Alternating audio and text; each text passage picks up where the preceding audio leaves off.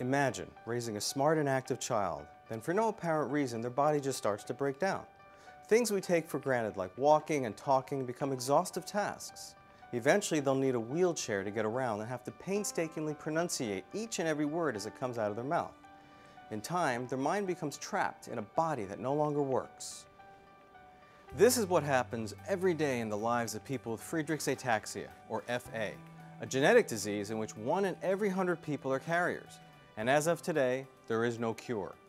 People with FA have a gene mutation that limits the production of frataxin, a protein vital to the function of mitochondria. Similar to how spark plugs power an engine, mitochondria generate the energy critical to all cells. But like a faulty power supply, they lose their spark of energy.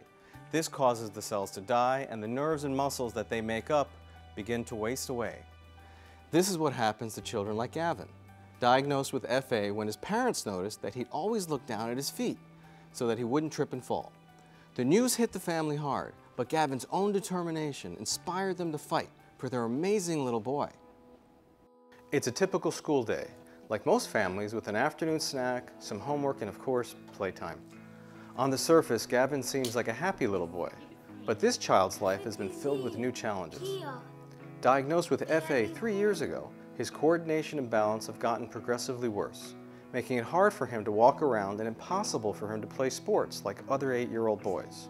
We started noticing signs when Gavin was about 3 at a preschool, and he was just a little different than the other kids, falling a little bit more, running a little different. So we started going to specialists and trying to find out. They did MRIs and CAT scans and everything to try and figure out what exactly it was. We found out 9 weeks later that it was Friedreich's ataxia, which is a neuromuscular, debilitating, horrible, sad disease.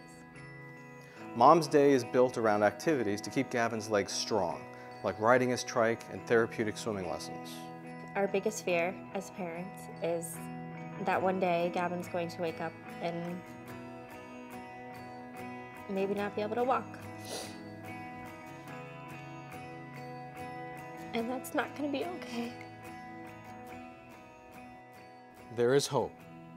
Over the last decade, organizations like the Friedreich's Ataxia Research Alliance, or FARA, have raised public awareness while supporting critical research.